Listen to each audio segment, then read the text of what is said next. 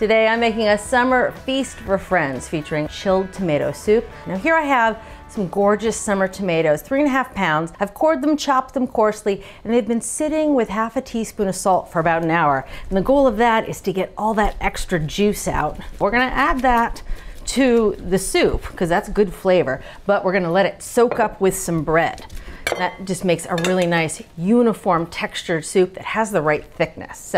And then for the juices, just 1 slice of white sandwich bread really adds a lovely body. It prevents the soup from separating as it chilled, but the crusts don't ever really soften in the soup, so you gotta trim the crusts off. And then we're gonna add the bread right to the tomato juice.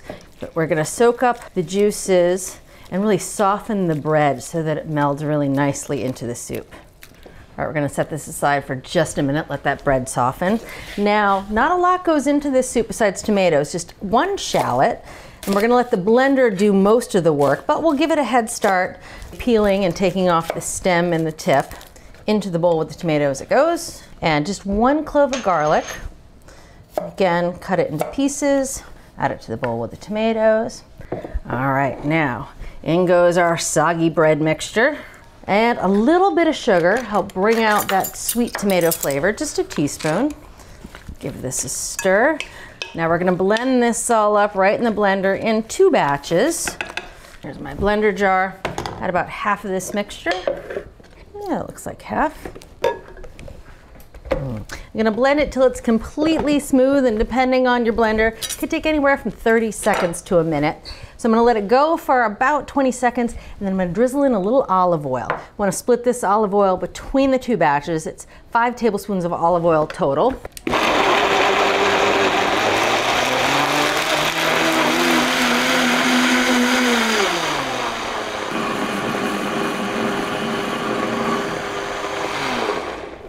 All right, there we go, nice and smooth. But to make sure it's absolutely silky, I'm gonna strain it through a fine mesh strainer. Oh, it smells good. I'm just using a rubber spatula to work the soup right through the strainer. A ladle also works really nicely. Right, you really wanna work as much of the mixture through the strainer as you can, but you can see what's left in the bottom are sort of chunks of tomato skin and pieces of bread that didn't quite dissolve. You know, if you want a nice smooth soup, then taking the time to do this is well worth it. All right, let's scrape this stuff off the bottom. I'm gonna clean out the strainer and we'll do it again.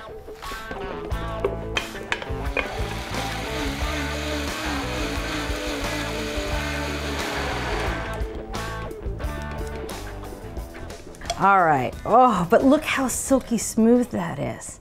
Now before it goes into the fridge to chill, we're gonna flavor it with just a little bit of sherry vinegar. Sherry vinegar and tomato soup. It's kind of a classic. Just about a teaspoon. And we'll season it with salt and pepper. I'm gonna season it both before and after it's chilled because this soup changes dramatically in its seasoning once it's cold. All right, that looks delicious. Now into the fridge it goes, at least 2 hours, but you could easily make this up to 2 days ahead. Now I'm gonna go get the soup from the fridge. All right, now to the soup we're gonna add some fresh basil and some fresh mint. You want about a tablespoon of mint, add a tablespoon of basil. We're gonna stir this in. Oh, look at that color. Take a little taste. Oh, little salt, little pepper, because those flavors, they really get muted as the soup sits in the fridge. Take a ladle, fill up a nice little bowl, a little bit more. That's plenty. Garnish it with just a little basil, drizzle of olive oil.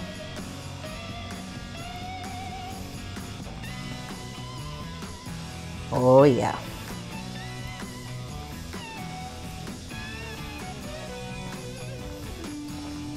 Oh, the fresh flavor of the tomatoes, the little bit of garlic. I love the mint and basil. See you next time. Thanks for watching. What'd you think? Leave a comment below and let me know what you're excited to cook this week. You can get today's recipes and more for free at our website.